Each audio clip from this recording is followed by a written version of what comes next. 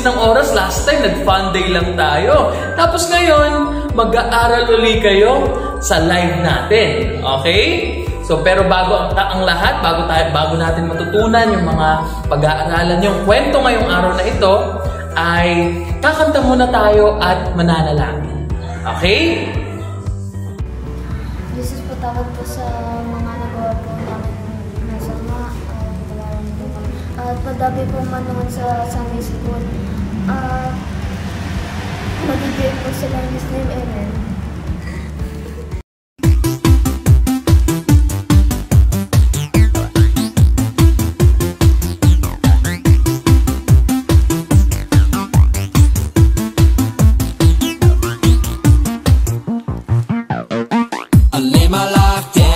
Your feet, you're the only one I need. I turn to you and you are always there. In troubled times it's you I see.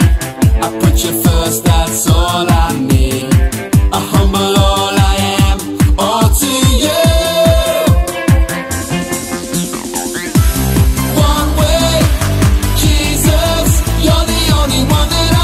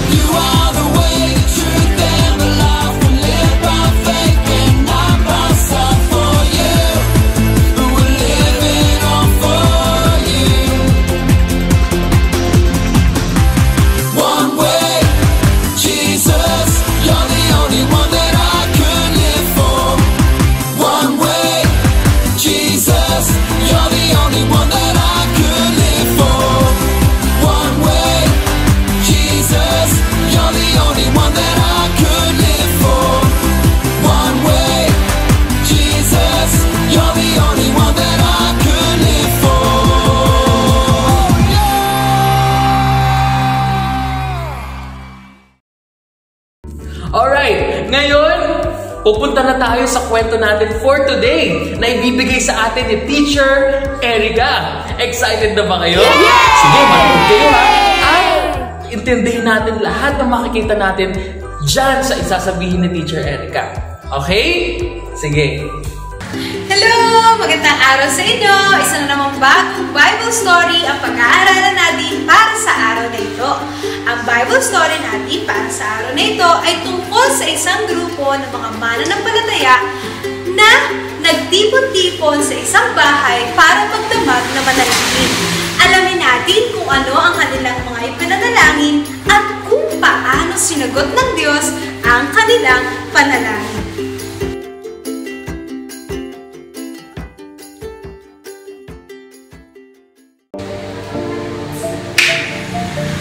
Ngayon ay iimbestigahan natin ang isang misteryo na naganap sa Jerusalem. Tinatawag ko itong ang kaso ng seldang walang laman.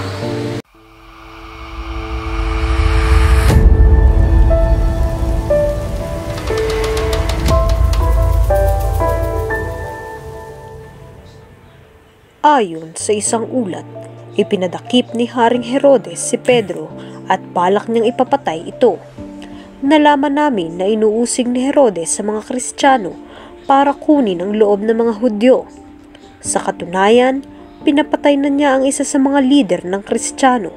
Ibinalanggupan niya si Pedro at nagtalaga siya ng 16 na mga kawal para magsalit-salitan sa pagbabantay kay Pedro. Ayon pa sa aming pinagkukunan ng impormasyon, si Pedro ay natutulog sa kanyang selda ng gabi bago siya ihaharap sa mga Hudyo. Nasa pagitan siya ng 2 gwardya at nakatanikala sa kanila. Mayroon ding mga gwardya na nakabantay sa tarangkahan ng bilangguan. Pero kinabukasan, wala na si Pedro at di alam ng mga gwardya kung ano ang nangyari. Iniutos ni Haring Herodes na hanapin si Pedro, pero hindi siya matagpuan, kaya ipinapatay ng hari ang mga gwardya. Ngayon, ang tanong ay, ano ang nangyari kay Pedro? Tara, samahan niyo ako at alamin natin kung ano ang nangyari kay Pedro. Narito tayo ngayon sa selda kung saan ibinilanggo si Pedro. Magandang araw po sa inyo. Maaari po ba namin malaman kung ano ang nangyari kay Pedro? Habang nasa bilungguan si Pedro, ang mga Kristiyano ay mataimtim na nananalangin sa Diyos para sa kanya. Kaya nung gabing nawala siya sa kanyang selda, maraming mga Kristiyano ang nagkakatipon sa isang bahay at nananalangin para kay Pedro. Nakakatuwang malaman na nananalangin pala ang mga Kristiyano para kay Pedro. At sigurado ako, tinugon na sila ng Diyos. Pero, paano? Habang natutulog si Pedro, nagliwanag sa kanyang selda. May gumising kay Pedro, nalagot ang kanyang tanikala. Sinabi ng bisita kay Pedro na isuot ang kanyang sandales at balabal at sumunod sa kanya at ganoon nga yung ginawa ni Pedro. Sinundan niya ang lalaking iyon palabas sa bilangguan.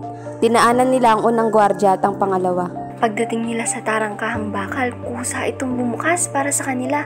Lumabas sila at dumaan sa isang kalye at bigla na lang naglaho ang bisita ni Pedro. Sino sa palagay niyo ang bisitang iyon? Tama, isang anghel mula sa Diyos. Nagsugo ang Diyos ng isang anghel para iligtas si Pedro. Pero, ano nangyari kay Pedro nang iwan na siya ng anghel? Habang nananalangin ang mga Kristiyano, may kumatok sa pinto. Isang utusan na ang pangalay Roda ang lumabas para tingnan kung sino iyon. Pagbalik niya, masayang-masaya siya. Sa sobrang kasiyahan ay nakalimutan niyang buksan ang pinto at papasukin ang kumakatok. Pero nang sabihin niya sa ibang mga Kristiyano kung sino iyon, hindi nila siya pinaniwalaan. Sinabi nila na nahihibang siya. Sino sa palagay niyo ang kumakatok sa pinto? Tama! Si Pedro. Doon pala siya nagpunta sa bahay kung saan nagkatipon-tipon ang mga Kristiyano na nananalangin para sa kanya. Samantala, patuloy na kumakatok si Pedro. Nang buksan nila ang pinto, nakita nga nila si Pedro at hindi sila makapaniwala. Sila ay sinenyasan niyang tumahimik. Pagkatapos, isinalaysay niya kung paano siya inilabas ng Panginoon sa bilangguan. Sinabi niya na sabihin nila kay Santiago ang tungkol dito at sa mga kapatid. Pagkatapos, umalis siya at nagpunta sa ibang lugar. Sa wakas, nalutas na rin ang kaso ng seldang walang laman. Salamat sa tulong niyo. Paalam!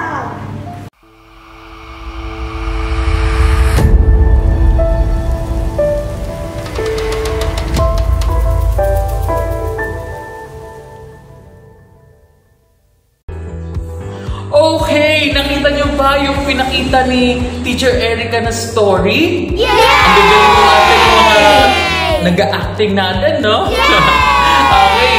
So nawa naintindihan niyo yung story at nawa wag nating makalimutan yung story na yon. Okay? Siya nga pala, meron tayong activity ngayong araw na ito. So ang activity nyo sa araw na ito ay idodrawing nyo yung pinaka nagustuhan nyong part or pinakamahalagang part dito sa story natin ngayon. Okay? Pwede nyong i-drawing kung paano ba yung nangyari, yung mystery, di ba? Yung misteryo na nangyari dun sa story. Pwede nyong i-drawing kung paano nanalangin yung mga Kristiyano. Diba? Kayo yung bahala. Ano yung pinaka nagustuhan yung part o ano yung pinakamahalagang part sa story? Yun yung idodrawing nyo. Okay? So, okay ba tayo doon? Yeah! Alright, sige. Ngayon, tayo naman ay mananalangin na ng closing prayer. Sige, tayong lahat ay pumikit at manalangin. Let us pray. Lord, maraming salamat po sa mga naka-attend sa online Sunday School. At sana po ay maka-attend din po sa susunod na linggo ang iba. At sana po yung mga pinag-aralan po namin, di po namin makalimutan. In Jesus' name, Amen. Okay, nakatapos ulit tayo ng isang pang linggo.